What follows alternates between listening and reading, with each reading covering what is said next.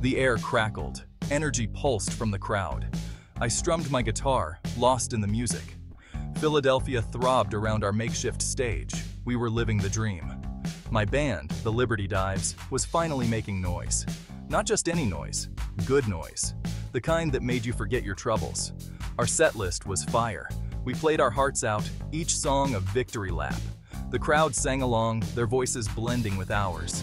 It was a beautiful night to be alive, to be young, to be making music in America.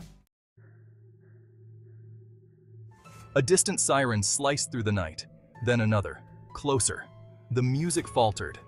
Acrid smoke drifted across the stage. The crowd grew restless, a wave of unease sweeping over them. Panic erupted. What started as a murmur became a roar.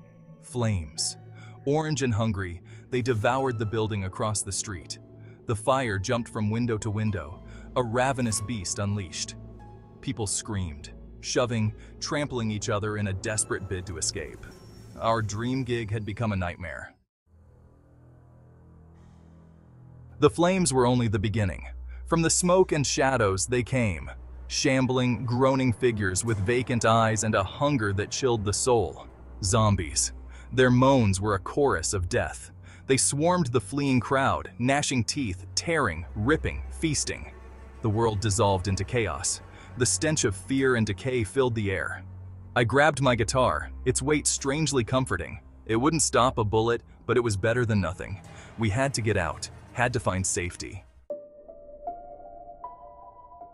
Section 4. Peach Preserves and Properties. Our refuge was a rooftop, a small island in a sea of chaos. Below, the city burned, the screams a constant reminder of the horrors unfolding. We were 8 souls huddled together.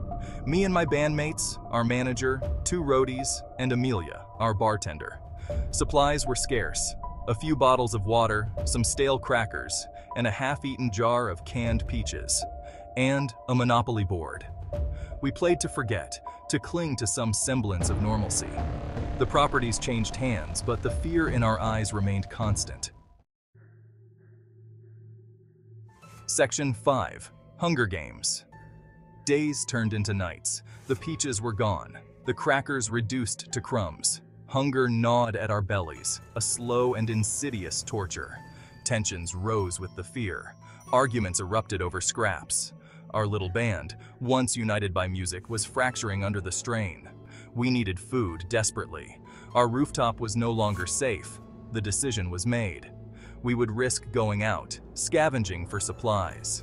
I'll go with you, Zachary. She was the bravest of us all. Section 6. Amelia's Last Call.